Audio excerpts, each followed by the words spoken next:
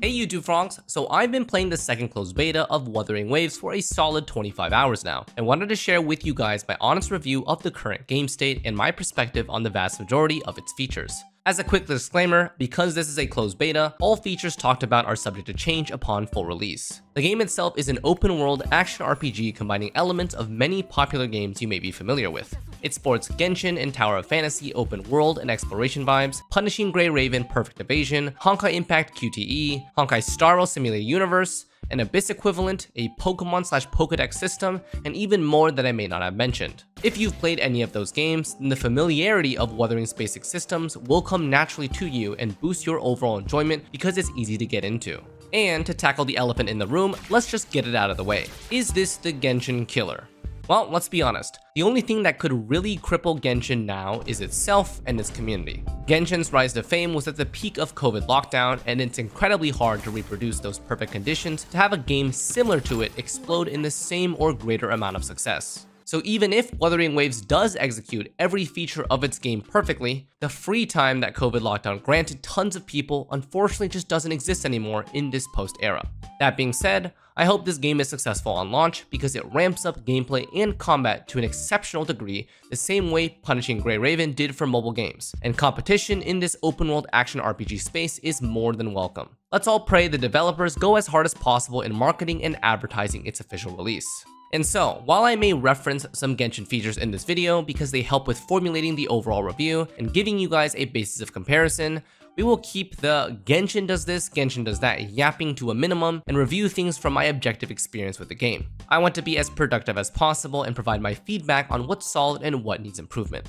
So at the time of recording this review, which is only about a week into CBT2, this is the progress that I achieved. I reached Union level 31, which is about equivalent to AR45. I've experienced the endgame gear farming for Echoes. I've tried the Abyss equivalent, which is Tower of Adversity. I've tried out Simulated Universe equivalent, which is Elusive Realm. And I've attempted up to difficulty 4 of the hologram bosses, which are normal overworld bosses on steroids and have fight scenarios reminiscent of a Souls-like game. In these beefed up bosses, which are holograms, taking 2 to 3 hits is fatal, and their moveset requires anticipation, reaction speed, and split-second decision making. So, in its current state, I've experienced nearly all of the features of the game and bashed my head against the most difficult content of the game that I've personally tested out. You can expect this review to be broken down into multiple sections, but as a disclaimer, I've placed heavier emphasis on combat, gearing, and the grinding aspect of the game, and less on the lore, world building, and aesthetics. So expect each section to be longer or shorter accordingly.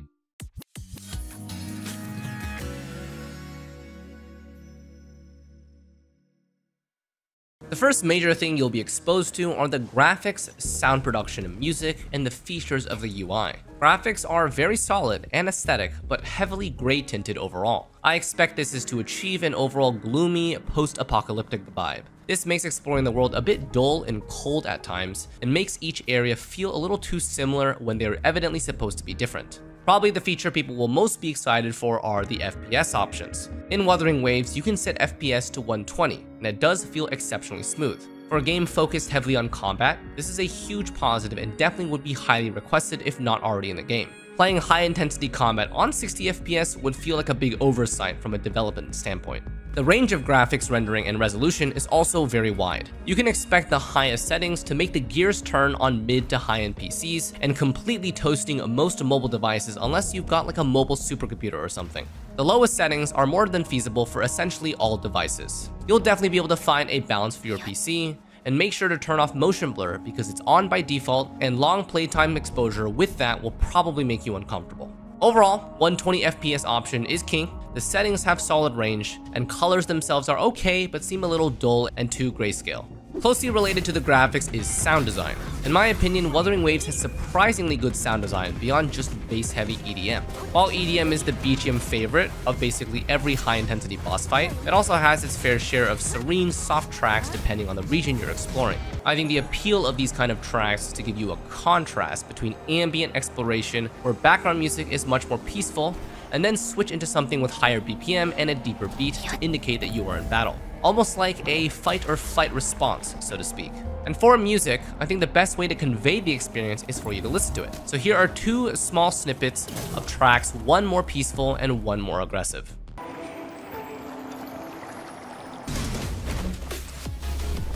During combat itself, the sound designs to indicate perfect evasion, parry, QTE, and indicators for your abilities are all pretty solid. I think for some folks that are not used to how sound design is typically used in anime, might feel that these sounds are a little sharp and strong. But personally, I like their choices, and I feel the base structure is solid enough to have generally good impression for most players. Sound design in this aspect is, in my opinion, one of the features that, if done really well, will increase the immersion of the player. If done just okay, won't be really noticeable, kind of like an afterthought, and if done poorly, will be very noticeable and complained about.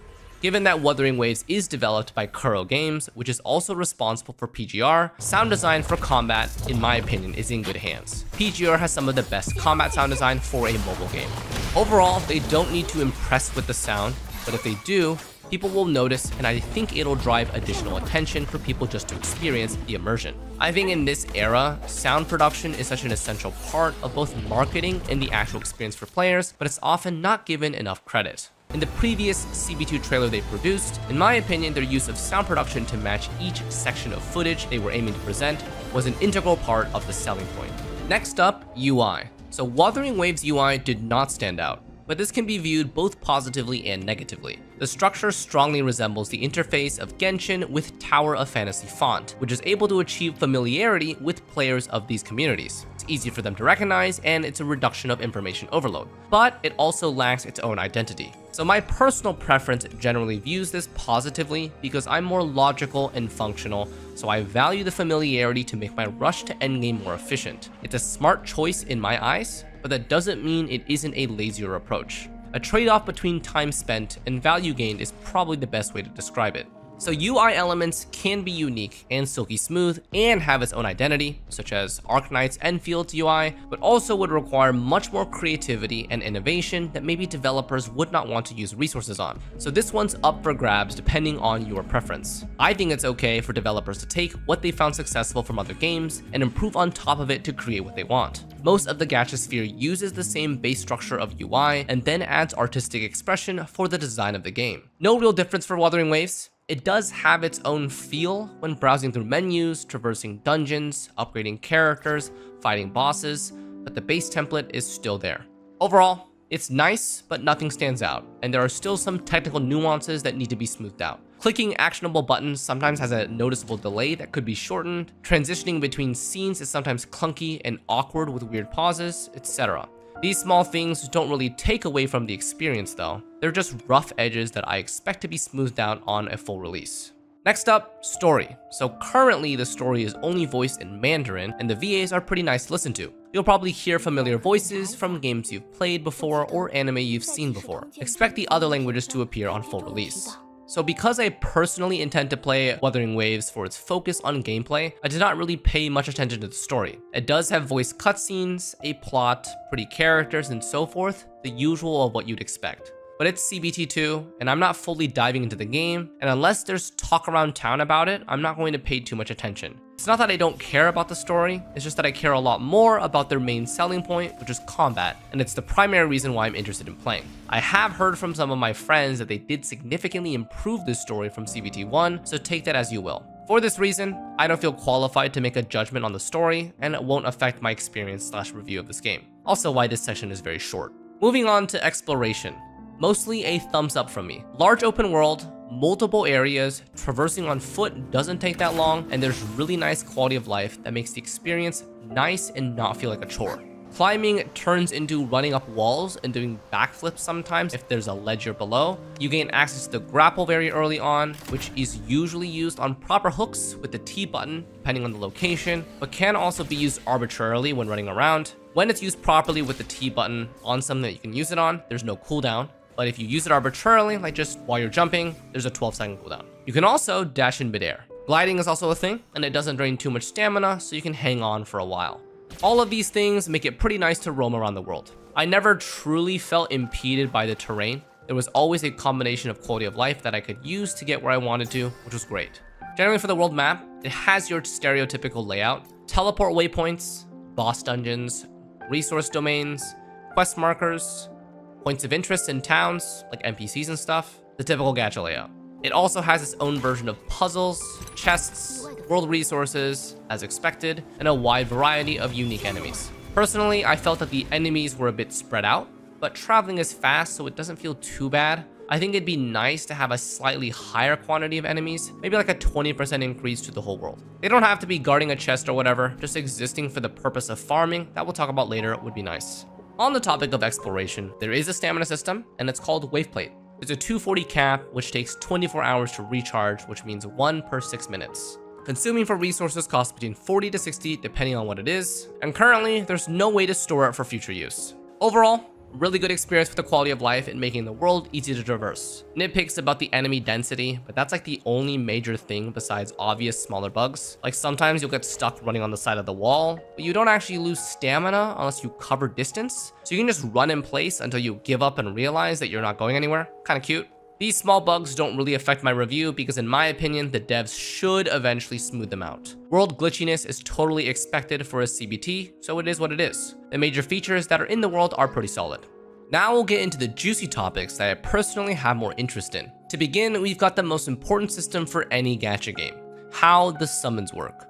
So far, the base structure is near identical to Genshin, with some major improvements that we'll get to. 160 currency for 1 pull, 1600 for a 10 pull that guarantees at least 1 4-star rarity weapon or character. Pricing of the currency is identical to Genshin, with $100 US netting 6,480 base currency, times 2 for the first top up, and then likely 8,080 after the first bonus is used. Besides the first top up, on average each $100 US should get you 50 pulls worth of currency. It's expensive as hell, but my opinion for this doesn't matter. There's probably a reason the most successful and lucrative gacha game ever created is used as a reference for another game's purchase or summon system. If I were a dev, I'd use it and make personal improvements over it because it rakes in the cash. Here's what the banner rates look like. Character banner has a base rate of 0.8%, which is 0.2 higher than Genshin. Pity is at 80. Soft pity is currently unknown if there's any, and it's a 50-50 rate up.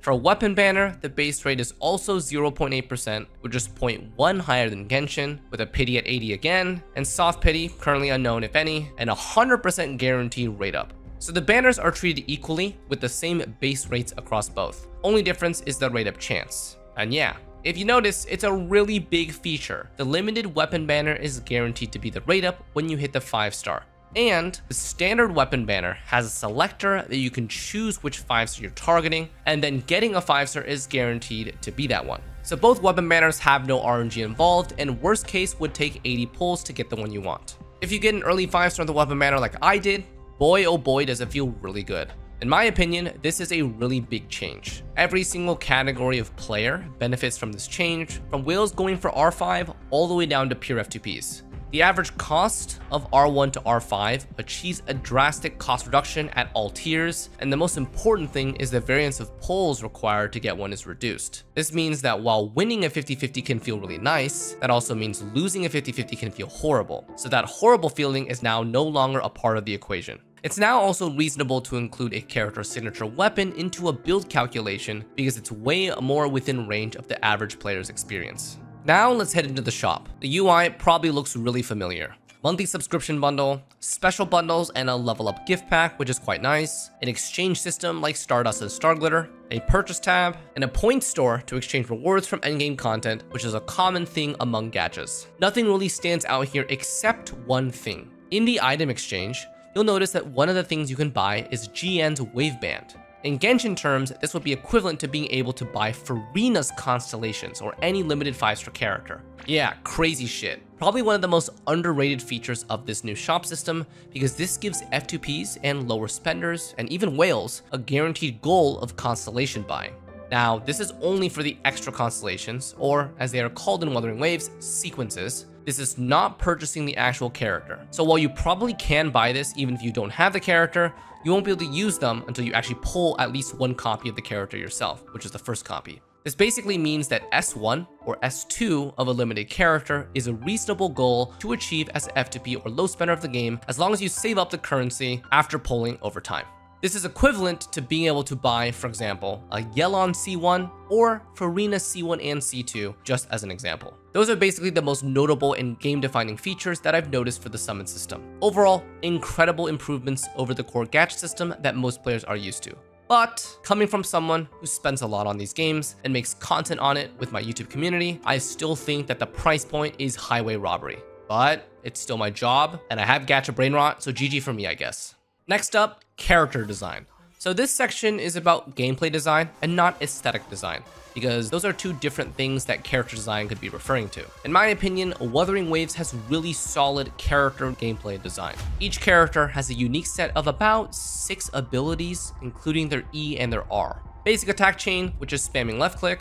You have the heavy attack, which is the equivalent of a charge attack, which is holding left click. You have the E button, which is your skill or resonance skill in this game. You have R, which is your ultimate or resonance liberation. You also have something called an outro passive and an intro ability. These two combine to be called QTE. If you're familiar with Honka Impact, that's what it is. And then we also have a special passive that enhances a part of their kit, which is called a Forte Circuit.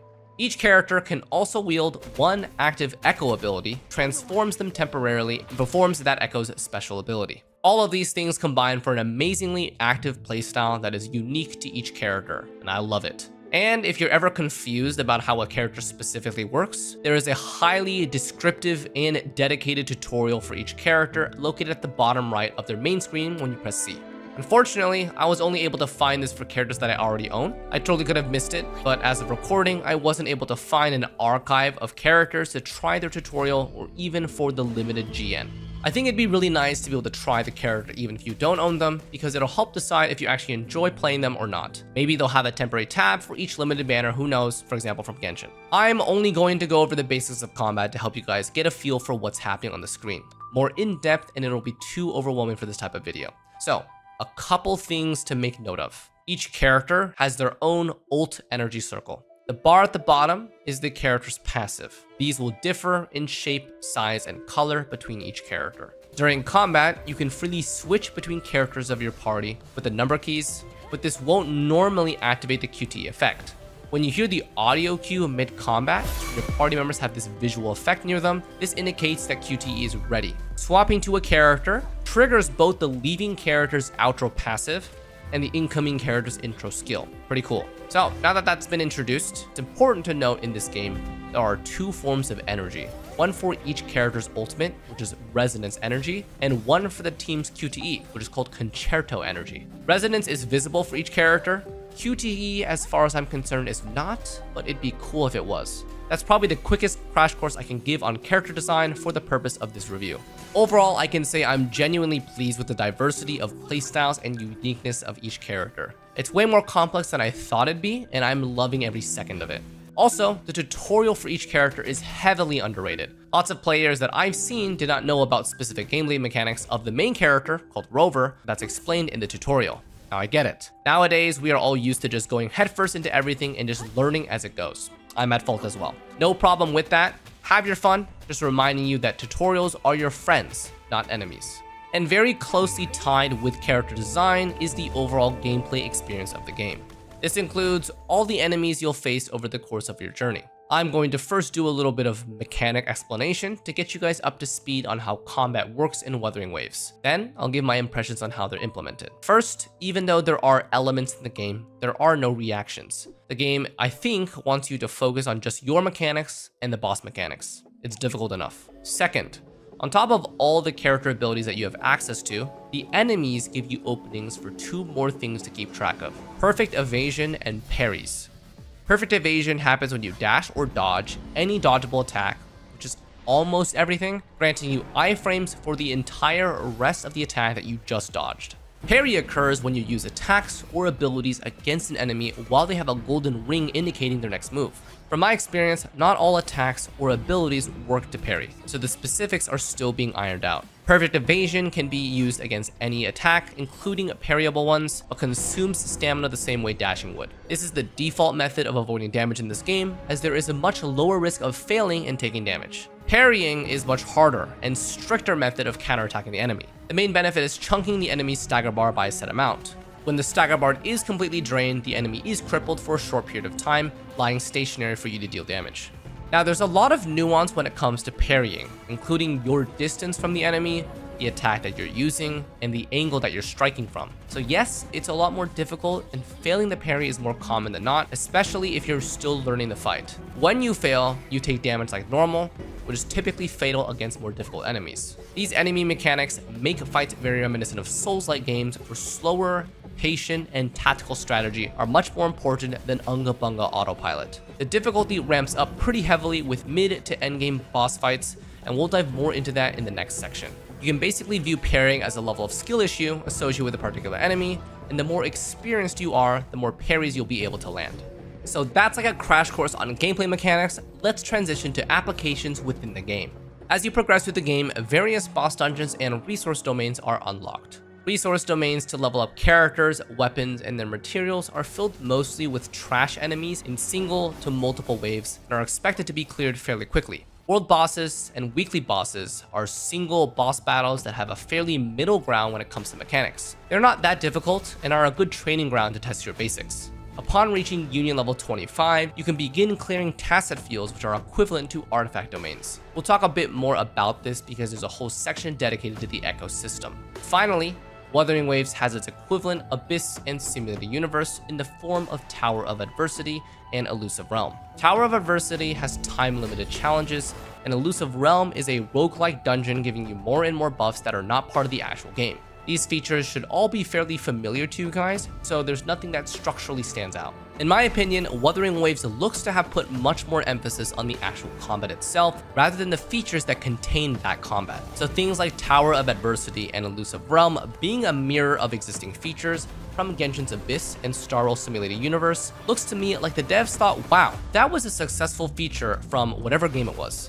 Let's implement it with our own twist. Seems like a common trend of smart and efficient but lazy approach that allowed them to focus less on aspects they viewed weren't as important to innovate and focus on what they love to show off.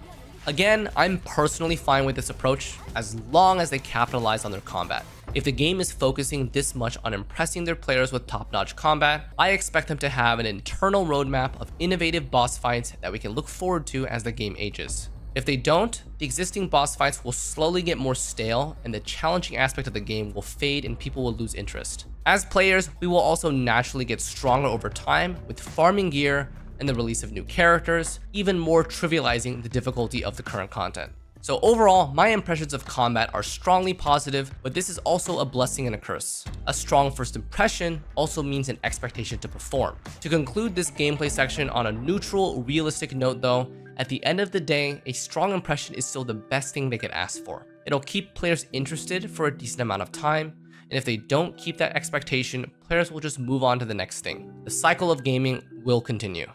Okay, let's talk gearing, farming, and the ecosystem. This one's got a lot to unpack. So the ecosystem in Wuthering Waves is both the Pokedex farming and summoning in battle, and also the artifacts that your characters use to boost their stats. Quick crash course on these systems. Any monster that you kill in the overworld that is not a human NPC has a chance to leave behind a fragment of itself behind. You can absorb this as an echo and equip it for stats, upgrade it, etc. This is like picking up an artifact. Each echo has 4 rarities: green, blue, purple, gold, which determines its base stats, how many times it can be upgraded, 10, 15, 20, 25, and the maximum amount of substats it can have, 0, 3, 4, or 5. Each echo and independent rarity grants a one-time amount of EXP for what's called a databank. It's the first time that you get it. Databank is your Pokedex and has your rank that determines echo drop rate and max rarity echo you can obtain.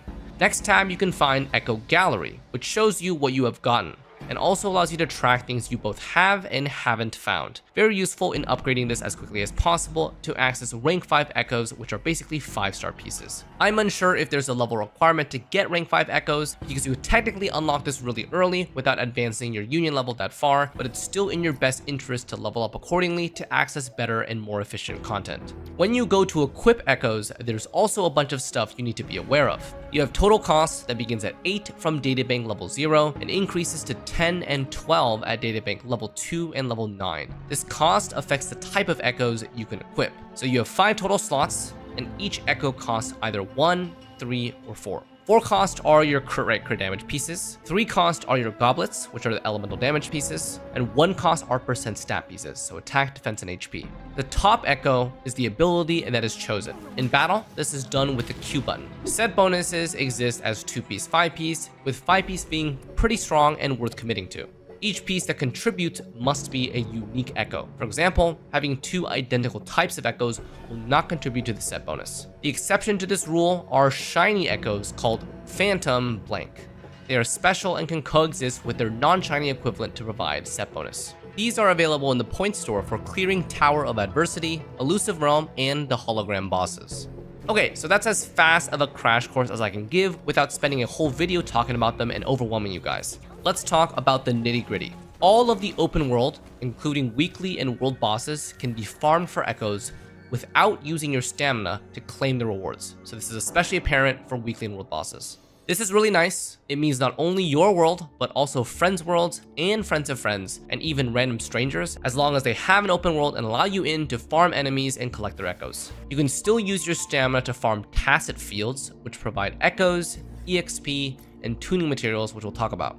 The type of mob will always be a set cost. So farming the world bosses will always grant you 4 cost echoes with the possibility of crit rate, crit damage main stat. Same goes with the 3 cost and 1 cost. So you can easily catalog and mark which mob is what cost, map them out, and farm them to your heart's content. Because of this specialized farming, getting the specific main stat you want for whatever piece you want is easier in this game than in other games. Crit rate, crit damage main stat 4 cost is way easier to achieve. Elemental damage 3 cost is still asked because it needs to be on set, but it's much more realistic. 1 costs are just attack, HP, or defense main stat with flat HP secondary, so they're really easy to farm for the main stat. Now that's the tip of the iceberg. Substats, on the other hand, are a whole other beast, and where a sickening amount of ridiculously RNG dependent stuff happens. So hopefully by this point you understand that echoes are artifacts, their cost represents their possible main stat, and rarity determines base value, max level, and substat count.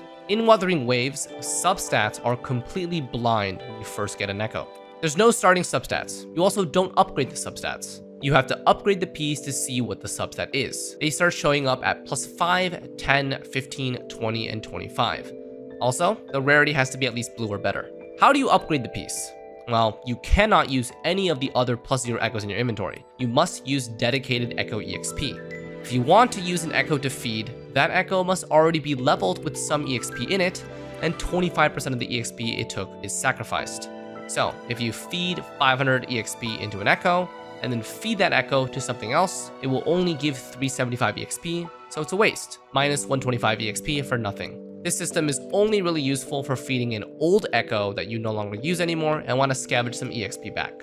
Otherwise, you'll be using dedicated echo EXP. In order to get echo EXP, they are stamina locked. You can either go to tacit fields for a minor chunk, or go to the dedicated resource domain that specifically gives echo EXP and tuning, both of which cost stamina. These dice that you see, called tuners, you need these to unlock the substats. So the substats don't just appear for free. So you have a blue, purple, gold echo at +0, because the green don't have substats, and you start upgrading. +5, 10, 15, 20, 25 are the thresholds where substats start appearing. What are the possibilities? Well, any stat that you can think of except element damage bonus. So that includes flat attack defense HP, percent attack defense HP. We also have basic, heavy, skill, and liberation damage bonus. You have crit rate, crit damage, and then you have energy regen. I may have missed some, but already that's 13 unique possible substat rolls.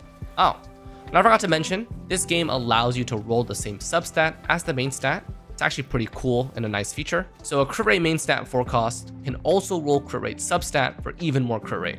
When looking at those stats, usually a character that's DPS will probably want crit rate, crit damage, energy regen, their main stat of attack, defense, or HP percentage, and at least one source of basic, heavy, skill, or liberation for whatever their main source of damage is. So that's 5 out of 13 substats that are useful. Now, I don't know if these stats are evenly weighted, but the RNG is already starting to surface and it is pretty to spare. Now let's be realistic and say that we are okay with any of the 5 substats on the first 2 upgrades, not going to hunt specifically for crit rate, crit damage. Because going for 3 to 5 of useful substats is insanity, which we'll get to. Ideally, you'd want to hit this by +10, otherwise the cost of upgrading will be depressing. So first two substats with something useful is about a 12.8% chance. It's not that bad. If you want 3 substats, which is plus 15, it's a 3.4% chance to get 3 substats that you would need for that character. 4 substats, 0.7%. And the perfect 5 substats, which are all useful and no waste, 0.08%. Now, just as a disclaimer, this is an estimation. I don't know if there's more than 13 stats. I also don't know how the rolls are weighted, if crit rate, crit damage is less likely. This is all just to give a frame of reference to the infinite grind for a 5 perfect substat piece. So, with those 5 perfect substats, all useful, no waste, is roughly 1 in 1,000, assuming all 1,000 have the right main stat you wanted in the first place. Honestly, that's not that terrible, right? Well, the substats themselves have a range of rolls. Currently in CBT2, the range of rolls from anecdotal data is estimated to be up to 4x. This means that the highest, for example, crit rate roll could be 4 times the smallest roll. Now, personally, it'd be nice if I could show you, but the only example that I have are 2 pieces, both with HP percent substat, one with 5.2% and one with 14%. So this range is already almost 3x. Having this large of a range of substat values is pretty scary. For perfectionist and grinding players, the chase for these stats will be the real problem. Remember that in order to even see the substats, the piece has to be upgraded to multiples of 5. So a 5-star Echo will only show its 4th and 5th substats at 20 and 25. The amount of EXP that would take would easily clear your stamina for the day. And if you're trying to hit an important subset on those last 2 rolls because you have decent ones on the first 3, if it doesn't hit, it really feels like a punch in the gut. So the combination of all of this feels like a speed run to burnout. Now, let's play devil's advocate and be way more realistic. Not every piece needs to have all the best substats, and they also don't need to be super high roll. They can just have 1 to 2 usable substats and move on with your day. We all crave crit rate, crit damage because we have brain rot, but in reality, anything useful goes. I still find that the range of substats is still too large. Unless we are given explicit rates or just pretend we are oblivious, eventually players will catch up and realize, wait a minute, some of these rolls are way bigger than the others. If this substat system stays how it is, then aiming for 1 to 3 substats that you want at plus 5, 10, and 15 will probably be the way to go. And then you'll just have to accept whatever 20 and 25 give. But this is also dependent on how difficult content becomes. Do we really need insane pieces, or can we manage with mostly just main stats? If the content doesn't scale to the gear, then there will be less of a reason to grind super hard. There's a lot of nuance when it comes to this farming topic. Wuthering Waves needs to consider the complexity of what they're trying to achieve and which audience they're trying to target. In its current state, upgrading echoes is very expensive, from using stamina to farm EXP, and then RNGing the substat rolls, and then RNGing the roll value. Does the average player have the time to commit farming multiple worlds for echoes, or do they have to strictly rely on stamina? Currently, at Union level 30, the stamina to echo conversion is 60 to 2 pieces. You get 240 per day or 8 pieces a day, assuming you spend all of it on echo farming. If the average player who only has time to burn their stamina can get 8 pieces per day, they have way too many RNG walls to burn through for decent stats. Probably be trying to clear more of the difficult bosses, and for the less patient, they'll probably burn out of interest around this point. The hardcore player may be able to sustain the game cycle, is able to farm multiple worlds worth of mobs and bosses for more echoes, leading to 10 to 50 echoes farmed per day. But they still have to commit to farming EXP, and probably if they're hardcore, they have harsher requirements for the pieces, meaning they'll throw away more pieces than the average player. And I understand that this infinite farming is probably the reason why +0 echoes cannot be used for EXP, because basically this would heavily reduce the stamina usage for that specific purpose, though you would still need to grind for the tuning dice. I don't know. Thinking like a developer, trying to wrap my head around the ecosystem and balancing its features around as many players as possible feels like a nightmare. This is definitely the endgame loop of grinding if this is what we're seeing in CBT2. So I can see the perspective of both sides who think this is fine and people who think this needs a big rework. Because you can argue that the content doesn't need the substats if you have enough skill, which is totally valid, but people will still want to get the best pieces possible for the characters they like playing and continue to improve how quickly they can clear the hardest content. In order to prevent me repeating a bunch of stuff, I'll probably stop the yapping there for the echoes. Also, I apologize if this section is particularly confusing. The echo system is complicated by default, and I needed to simplify it as fast as possible to engage in a review about it. Overall, it's the most complicated system in the game. It's heavily RNG dependent, but it's also responsible for the endgame loop. So it's really important, but also so difficult to fine-tune for the right feeling of this system. I feel like at the bare minimum, cutting the range of substat rolls would be a major step forward. Instead of being able to see 5.2% HP or 14%, which is my example, maybe something like 5.2 to 10.4. The largest roll being only twice as big as the smallest roll would feel a lot better. This is a crucial system in the game to fine-tune as it directly impacts the combat experience in the game.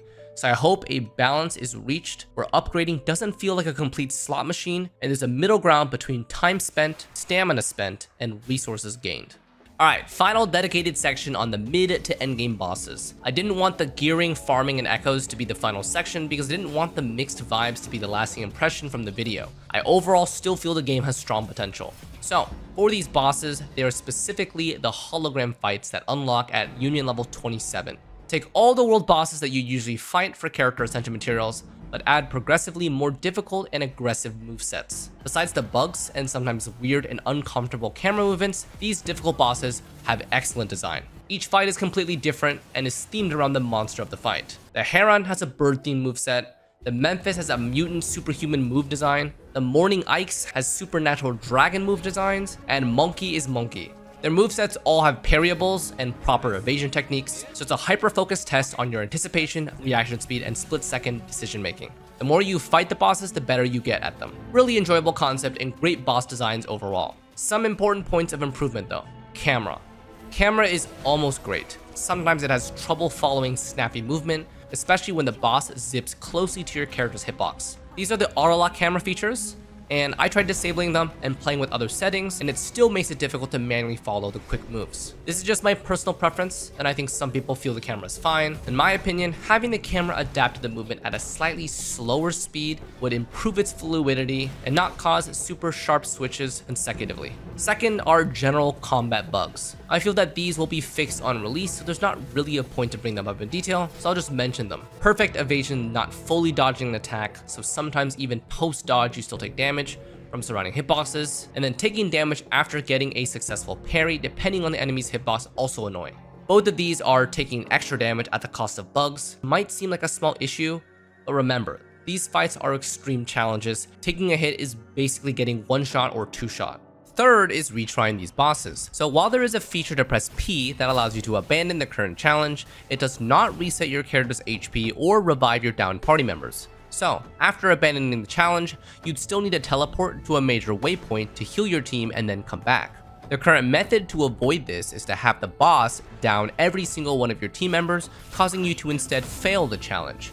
Failing the challenge will revive your entire team to full HP and 0 energy and put you right before the challenge point, meaning you can instantly retry. Having to wait for the boss to incapacitate your team members can sometimes take a while and is really just a waste of time. And since these are the bosses that are extremely difficult, players tend to spend hours redoing these fights over and over to achieve that one successful or perfect run. So it'd be a huge quality of life to see this implemented on the P button and allow us to instantly abandon and retry with full HP and 0 energy.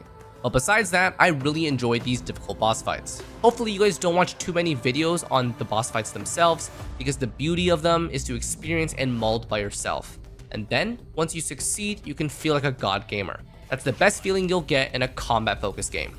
So, overall, I personally think Wuthering Waves has a really solid foundation and incredible potential to take a portion of the gacha community by storm. Those looking for a technically intensive combat experience playing as anime guys or gals will probably find their best chance here, and let's hope that the momentum will continue beyond the initial release. From what I've currently experienced, I will 100% be playing the full release of this game, which hopefully we can expect in 2024, so expect lots of guides and challenge content to appear on this channel, and consider subscribing to the channel if you plan to follow along. I trust that the ecosystem will be modified to feel better balanced for progression. Otherwise, I'll grind as much as I can and enjoy as many of the boss fights as I can before burning out. If you somehow managed to watch this entire video, don't forget to drop a like and share with your friends, and drop a wuwa in the comments and what you're looking forward to for the game. As always, thanks for watching, and we'll see you next time. Take care.